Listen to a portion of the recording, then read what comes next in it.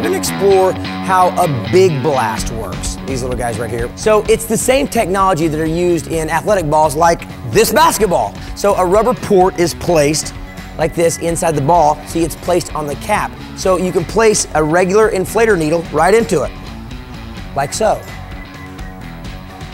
Like so. And then you can use any pump you may have around. Just be sure you have a gauge on it so you can monitor how much air is piling up inside. So Umarex has made it easy for you. They're actually putting a package together that has some big blast caps and this handy dandy little foot pump right here, and you can watch the pressure build up right here on this little gauge. It's easy.